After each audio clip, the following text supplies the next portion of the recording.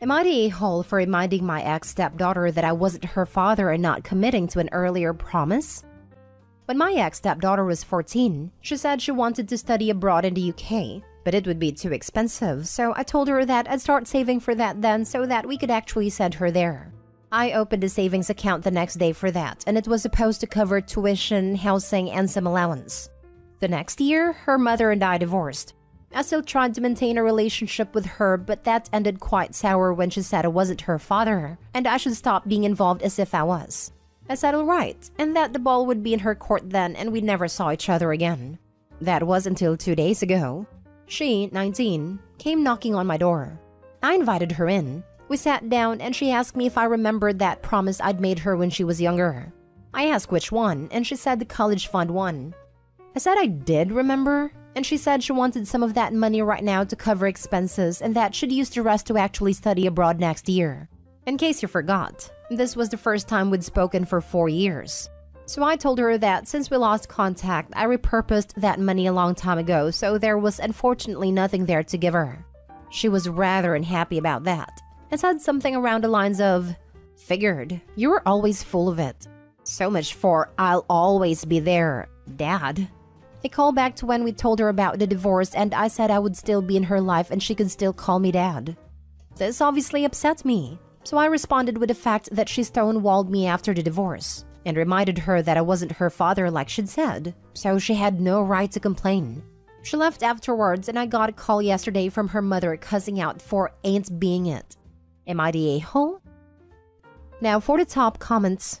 Not the a-hole. It's pretty ridiculous of her to expect that the money would still be waiting for her after pretending you didn't exist for 4 years. She made it very clear that she didn't want a relationship after the divorce, and yet she still expects to reap the benefits you promised when you were close. And she isn't even going abroad. She just wants his money and will maybe go next year. Not even then if the grapevine says she's pregnant. Money is going to raise the baby. I would put money on her mother sending her. Not the a-hole. The divorce closed the bank of Dad, especially after she pushed you out of her life. You, as your stepfather, I'll save for your tuition. Divorce happens. She, you're not my father. Begone. Adios. You, okay, call if you change your mind. Hint, she did not. 4 years later, she, where is my money? The entitlement is really, really strong with her. Not the a-hole. She's just being opportunistic. She knew how to find you, right? She could have sent a message to you anytime in the past 4 years but waited until she wanted some cash. Next story. Am I the a-hole for telling off my wife because she promised my time for this coming weekend? My wife, 35 female, and I, 36 male, have a 5-year-old son. We both work full-time, but my wife sometimes needs to work on weekends, maybe 2 to 3 weekends a month. I enjoy the time alone with my son when she is at work on weekends, as I think it really gives us time to bond, just the two of us. But my wife has a habit of arranging playdates and other activities for the days that she works on weekends.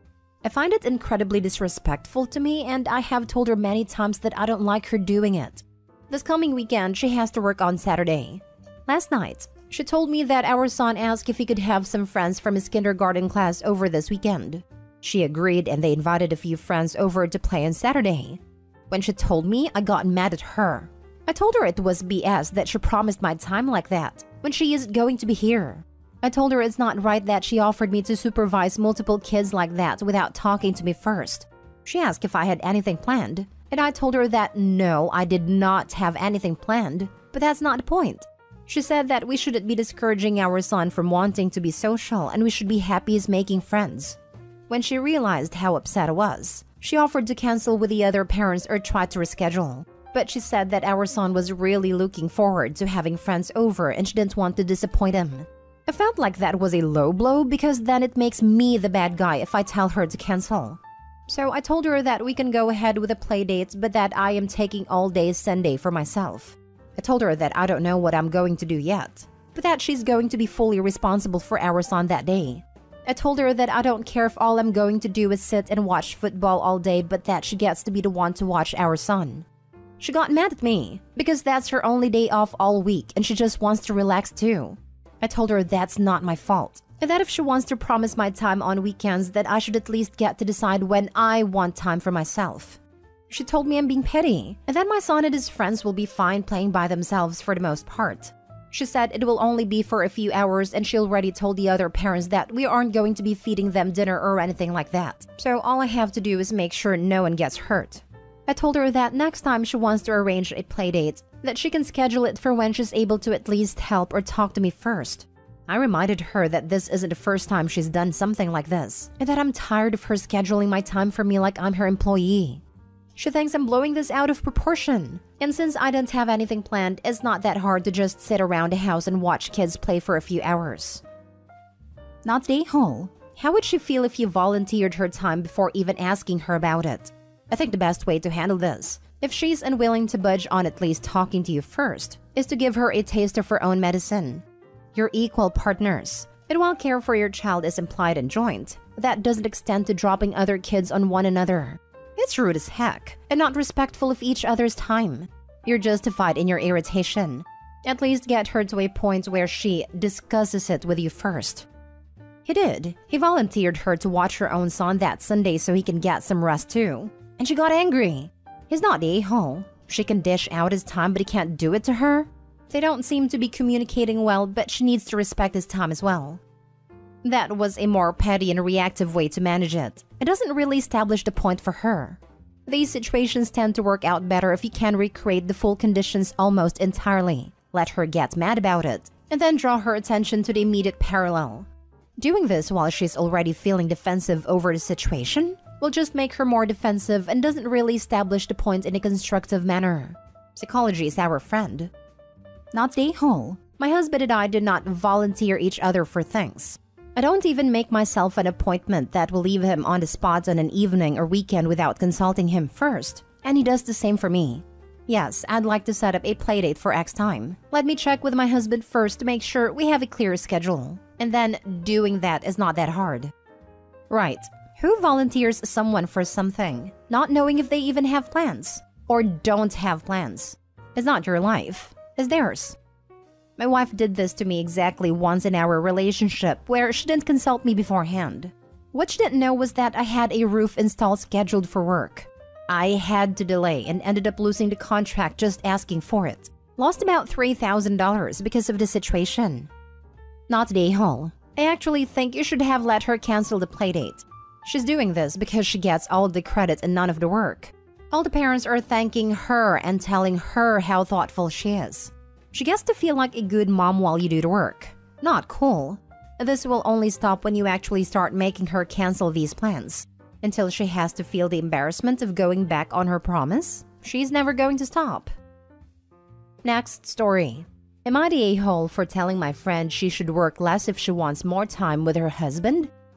About 7 months ago, my friend Tori, 34 female, began to vent to us about some of her marital problems. Namely that her husband, Jack, 35 male, doesn't have time for her. At first, we let her vent and just listened to her and gave her support. I know that Jack is a stay-at-home dad that works part-time from home, and Tori's pretty big into her career. At the time, I didn't question how things were when she got home because I just wanted to listen to her. Since then, she's had the same complaints every time we see her, and some of our friends started to offer her advice. Like tell Jack how he was hurting her feelings, and tell him what she needed from him. It sounded like good advice. This year, our kids are in the same kindergarten class, so Jack, myself, and another friend have been taking turns carpooling the kids. Whenever I drop their kid off and take them inside, I would always see Jack finishing up cleaning, laundry, cooking, and other household chores.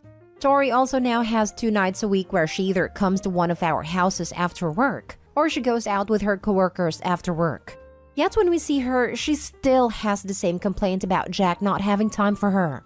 This last time I saw Tori, some of our friends had started to talk down about him to her about the whole situation. I asked Tori if Jack is still doing most of the childcare and housework while working from home, and she said yes. I asked her if she gets paid overtime for working so many hours that they need the money, and she said no. She's on salary, but she wants to get to the next level. I told her it sounds like she had been misrepresenting the situation. And it doesn't sound like Jack doesn't have time for her, but she may not be making time for him. And if she wants time with him, she should cut back on her hours so she's home at a reasonable time. and maybe not go socialize 2 nights a week while he's at home. Tori started to cry and tell me I was shaming her for having her career, and our friend agreed. I said it wasn't like that at all and that there was nothing wrong with her having a career. But if all the other advice hadn't been working after so many months, maybe she needed to look at how she was also contributing to the problem. Now they're both upset and barely talking to me. Was I so wrong to tell her that? Am I the a-hole? Now for the top comments. Not the a-hole. She's doing the same thing to her husband what men used to do to their wives. It wasn't okay when they did it to us, and it's not okay to do it to them. You can't prioritize your work and social life, then complain that your spouse who is filling in all of the blanks doesn't have time to prioritize you. Running a household is a lot of work. And if a working woman has a stay-at-home husband who is doing that work, he deserves the same respect that we all would expect a working husband to give to a stay-at-home wife. This right here. My husband and I are working parents with a new baby, and I'm back from maternity leave and attempting to recoup my lost progress and try to make a play to manage a new restructured department. It means lots of tired days at work, so he has been pitching in more at home and with baby. But we have our 2 nights a week of movie date nights after the baby is asleep to prioritize our marriage, and we schedule having our respective me and social time so we don't burn out. It doesn't sound Eopie's Fred is prioritizing anything but herself.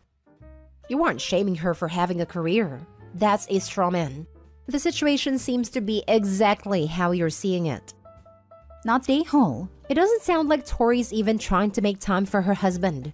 Her husband sounds like he's got a full plate and is supporting her advancing her career. I feel like she's falling into this trap of having it all. The kids, the career, the relationship. Having it all is a myth. There are only so many hours of the day, so many days in a year. If she wants to advance her career, that's fine, but it will come at the cost of time with her family. She has to accept that. Not the a-hole. Your question was completely legitimate, and frankly, overdue considering that she complains about the same issue over and over again without trying to do anything to change the situation. Now for the last story. Am I the a-hole for kicking my sister out of my house for being crazy? I'm 22 female. I'm a stay-at-home mom/student to a 3-month-old boy. My husband is a line cook, so he's not earning the world of money right now. I don't work because childcare in my area would cost more than what I would earn in a lot of jobs available to me. My sister Jane works part-time, but she only pays the internet bill. She's been living with us for 6-ish months now since my parents are at their wits' end with her mental illness. Jane has orthorexia, OCD, bipolar, and severe anxiety. She's got this idea in her head recently that the brand of formula I feed my son is going to harm him. She keeps trying to get me to change the brand he's on. I can't, because the brand I use is the cheapest, which is all we can currently afford, and the baby tolerates this brand amazingly well. My sister thinks I should be breastfeeding the baby, but agrees that the ship has sailed. She still loses her mind every time I go to make a bottle. She's in a mild manic episode right now, which are usually manageable and tolerable, but this one takes the cake. In the 15 freaking minutes it took me to shower while baby was napping, she managed to get rid of most food she thinks is harmful, as in open the containers and dump them on the floor. A lot of that was baby formula. She said if I continued to feed it to my son, he would die, and if he died, she'd be responsible since she did nothing. I lost it and ripped her a new one. I told her she's absolutely insane, and that she belongs in a secure home or something where she can't harm other people, etc, etc, etc. I told her she's super crazy, and to get the heck out of my house before I destroy everything she owns to see how she likes it. My parents dropped over the half-used spare formula from their house, but they think I'm being harsh on my sister and that even I've gone a bit too far here. My husband agrees, but also agrees with me that our son needs to eat and my sister needs help. He thinks I went too far insulting her mental health. Am I the a-hole? Not the a-hole. Your sister is your parents' responsibility. Your son is yours. You do not owe anything to your sister, and she can move back to your parents and she can pay rent or something with that money she is making at her part-time job. A young baby is hard to take care of, and you don't have to give your sister the care your parents should be doing. Your parents are the a-hole and should never comment on you having to deal with your sister. What the heck is wrong with them? If I were you, I would not kick your sister out before having a plan where she could stay due to her mental health. But your parents should take their responsibility as her parents and find her help. Your focus should be on the baby, your husband, and yourself. Parents kicked her out first, then get mad when someone else can't tolerate her behavior? Add in the US, there is a formula shortage, and doing this would literally cause severe harm. What if you can't replace their formula? That is severely mentally ill territory to risk a baby's food source. It's not dramatic to lose your patience/leniency when she does something so deplorable due to her own issues. Ask your husband when and how you're supposed to get new formula. Then ask him if you overreacted. Opie, don't let her back into your home. This is too much for your own family unit. Your parents only think you're being too harsh with your sister because they don't want her moving in with them. Especially with the formula shortage over the last 2 years, I would go into a rampage if anyone destroyed my baby's source of food that was scarce and expensive. I truly hope your sister can get the help she needs, but you're not the one who should be obligated to help considering you gave birth a few months ago. Your parents are a-holes for insisting you care for her while you are juggling an infant, school, and home. Not a-hole. This isn't just a manic episode. That's psychosis. That's a full-blown delusion. Not a-hole, your infant isn't safe around her. What happens when sister decides that Opie is killing the baby and that she needs to take him somewhere